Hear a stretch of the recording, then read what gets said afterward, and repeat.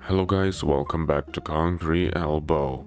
Alexey VOEVODA vs John Brzenk is happening at King of the Table 8 on September 23rd. If you want to watch it live, make sure you buy the pay-per-view. Links in the description below. So when Alexey gets asked a question, he would go real hard on answering it. Even if Engin asks something simple like if he's training with Dennis or if he's still a vegan, Alexey can give a 10-minute answer for him. But the good thing is, he also realized this and decided to just have some fun with it.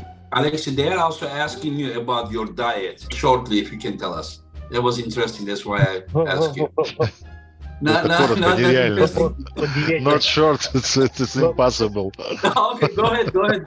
But the interesting part is, when Alexey gets asked a somewhat difficult question, he actually gave a short answer. Engin asked Alexey what does he think about the upcoming Devon vs Dennis match. November 11th, Dennis CYPLENKOV or Devon LARRATT? Who is winning? Так, ну, на самом деле...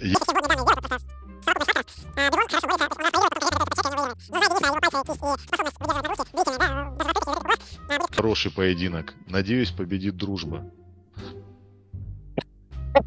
Okay. Wow, it's a short answer. Okay. Yes. If it's short, it must be a political answer.